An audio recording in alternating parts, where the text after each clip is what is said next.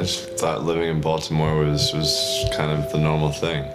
You know, being on the water, living on the water, always surrounding myself with water. I started swimming at 7. The first couple of years, I was afraid to put my face underwater. Just wasn't comfortable. Eventually, just put it in and off I went. You know, I spent so much time around it and so much time in it that, you know, it's kind of like we're one. Anything is possible as long as you want it, you'll work for it. Doesn't matter what anybody else thinks. The only person that can really put pressure on you is yourself.